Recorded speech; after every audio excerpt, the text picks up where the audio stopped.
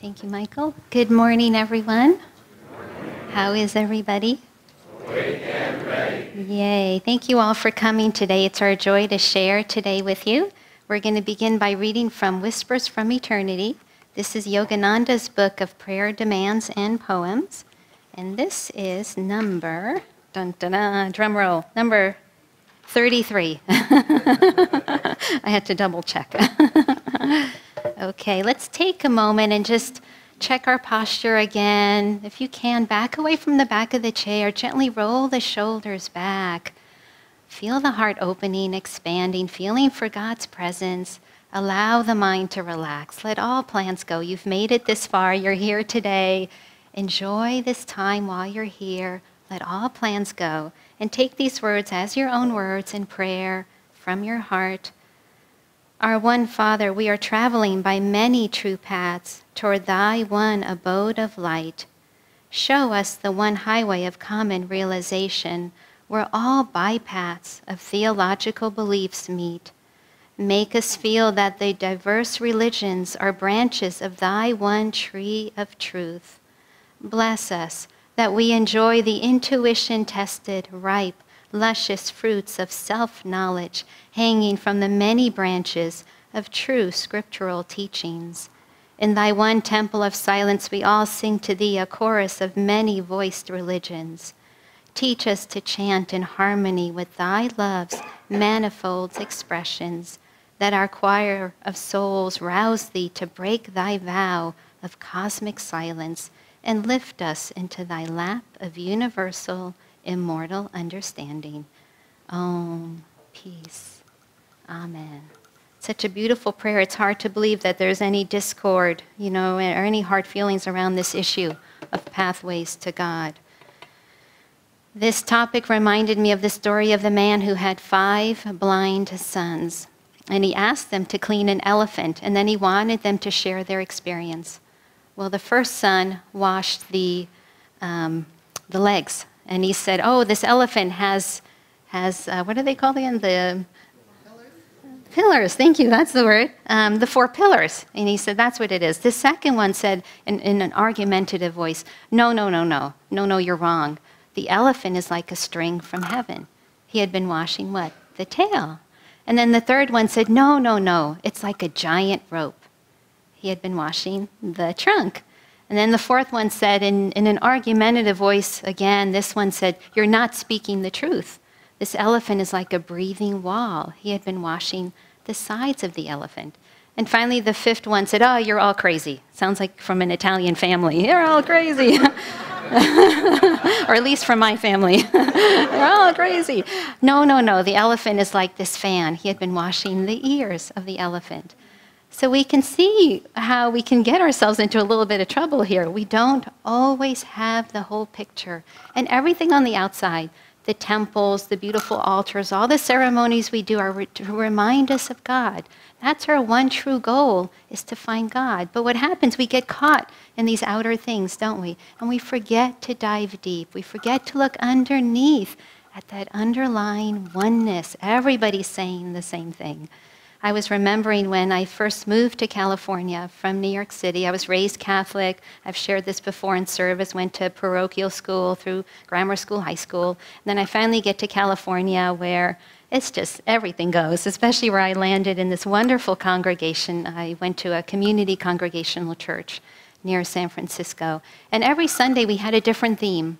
One Sunday was Honor Your Pet Day, and literally people brought their pets. The only rule is that you had to have them on a leash. And somebody even brought a goat in, and it was so fun. And then the next week we had some ministers from Africa visiting, and they got to share their message. And then we literally all got in the aisles and we started dancing. It was just every week it was a different honoring of a different path. And I remember saying to our pastor at the time, I said, oh, it's so much fun. We're just learning about all these different religions. And he's like, well, no, what do you think we're really doing here? We're underneath. He said, we're really uniting, we're exploring, we're seeing the oneness of all of diversity here. It's not about the pets, it's not about the dancing, but what's underneath all of that on the surface?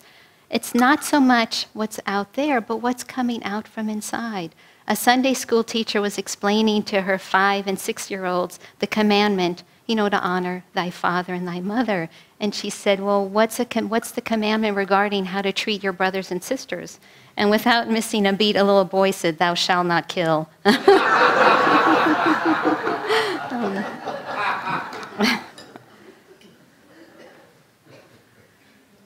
Frank Laubach was a Christian missionary. Many of you know him. He's written some beautiful books, but he started many schools in the Philippines. And when he first arrived, he could see that the Muslims there, they were very happy with the religion that they were following. And he realized, my ministry here is going to be different than what I thought. I thought I was going to be sharing with words. But he said, I realized it's going to be by my example. And he was out on a boat, and there was another boat coming nearby, and they were doing rituals. And the priest there, he yelled over to Frank. He said, are you Islam? And Frank said, no. But he said, I am a friend of Islam. And then the priest there said, will you pray with me? And Frank said, yes, of course I'll pray with you. This is what we're talking about, is joining together, on the surface. Not, as our reading so beautifully said, not making judgments, not defining lines, not, again, creating those boxes that we're so good at creating.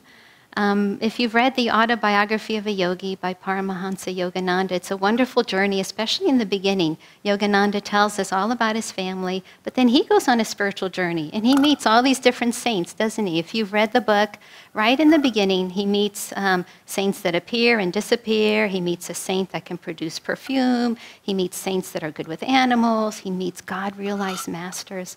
And then he finally finds his guru, because he was on a spiritual quest. He finds his guru, Sri Yukteswar, and then he goes to his ashram, but Sri Yukteswar wanted him to grow spiritually, so he was hard on him. He said, you have to go back home, you have to get your education. And it was not what Yogananda wanted. After a while, then he still had the desire to go out and see more saints. Does it sound familiar? We still have the desire. We find the jewel, but we still go out into the world.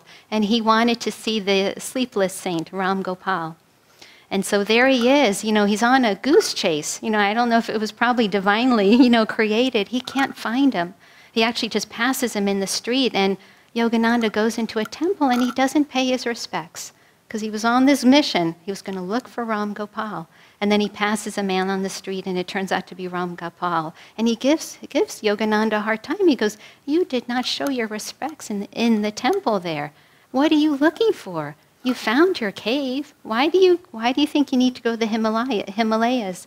Sri Yukteswar is your cave. You found him. Again, how familiar that is for us, right? How often we go out into the world looking for the things. We find this jewel. I was remembering again when I first moved to San Francisco, I wanted to, I was raised Catholic, but I never had a deeper experience of God. And so I finally found Ananda. We had a center at the time, and what a gift that is. There are only so many centers in the world. And so here I found the center in San Francisco. I had an experience in meditation where I could actually feel my heart beginning to open. Being raised in New York City at the time, you had to be very protective, You never tried to open your heart. But I was learning how to open my heart. I was learning how to still my mind. Granted, it was only 2 minutes, but it was something. Right? I found something, but I said, nope, I'm fresh out of college, I'm new to the Bay Area, I've got to get my career going. And once I get my career, the real estate market's good, I've got to buy a house. So I literally put that all on hold. Fast forward, many of you in Raja Yoga know this story because I've shared it. Fast forward, several years, and I have my dream job. I'm working for a large advertising agency in downtown San Francisco, starting to check the newspapers to buy a condominium or whatever. I'm doing really well. Many of you remember it's coming up on the anniversary. I see someone from the Bay Area. In October 1989 was an earthquake.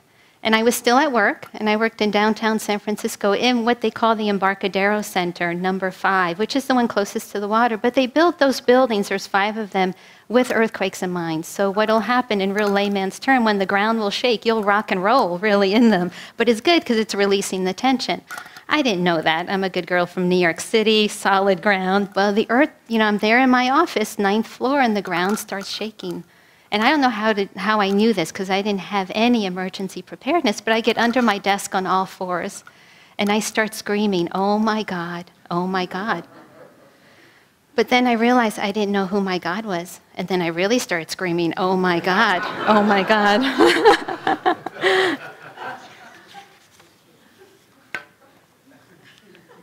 Yeah. Then I realized, sometimes we need the ground to shake underneath us to remind us. Swami Kriyananda, in his book, The New Path, he goes through a beautiful journey. He tells us the things of the world, he realized those were not what he really wanted. That's not what was going to bring him true joy. And then he found the autobiography of a yogi and then takes the bus and he finds his guru the next day. But for us too, somebody very sincerely asked Yogananda once, will I ever leave the path? And Yogananda said, you'll never leave the path. We're always on the spiritual path. And that desire for God, that will always win. That will always have us coming back. But we need to make the effort. We need to remember to take the time and not say, oh, my job is more important. At that point then, I went to classes. I learned how to meditate at that point. Because I realized even the ground, you can't count on anything. Nothing stays. And then when you go deep, the practices of meditation are so important because it's not about the outer. It's not about the rituals and what the altar looks like and how and all of that. It's about what are we finding inside. And when we do that on a regular basis, we find the deep joy, okay? Not the joy from the surface from buying a new house or a car or whatever. Those are great joys. I enjoy them too. They're fun, but they never last. Nothing lasts. Like that earthquake, the ground will move. But where are we going to find that inner joy, love, peace, power, sound, all those qualities of spirit? And when we take time in meditation. That's why we always say meditation, meditation, always. Underneath then, we see that underlying oneness. And even if we have the same guru, we're not going to look the same, right? We're going to look different. We're all different. Look at us. But underneath, somebody said, I can always tell when somebody's from Ananda. And Swami kind of cringed. Ooh, what are they going to say? I see this joy. I see a joy. And it's not Ananda means joy, but it's a universal joy. It's a joy that any path, any religion has. You find underneath the surface, everybody's saying the same thing. And it's such a beautiful reminder today to not judge, to not put ourselves in a box. My path is better than your path, or whatever. None of that. But what? To remember to go deeper. We just had a Kriya initiation last night. Most beautiful sacred ceremonies. What? To go deeper in spirit, to discover who we are. Lahiri Mahashaya, we're going to be celebrating Wednesday night, his birthday, the time when he was born, and the time when he left his body. Times when a saint comes into this world and leaves, they're sacred times. Call to Lahiri, read the chapter about Lahiri. He brought Kriya Yoga to us. Read about Lahiri, read about these saints. It's so, the line, last night at the ceremony, you could feel the presence of the Masters so deeply. They're always with us. They're always with us. And the reminder is to go inside, go underneath the surface, discover that underlying oneness that we all have with each other. Have fun with it. Come, pray, love, serve, remember, love God. Blessings. And now we'll have some music.